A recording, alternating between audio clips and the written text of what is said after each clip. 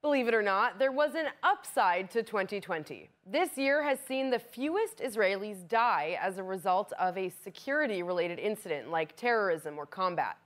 According to the Israel Defense Forces figures, 2 Israelis, 1 civilian and 1 soldier have been killed this year. Back in 2019, a year which had previously seen the lowest number of security-related deaths, Israel had 9 deaths. 2 soldiers and 7 civilians, and 16 people were killed the year before that. IDF Chief of Staff Aviv Kochavi spoke about the statistics during an end-of-the-year briefing, saying, "We, the IDF, thwarted every attempt to infiltrate into Israel and a drop in the number of rockets fired from Gaza."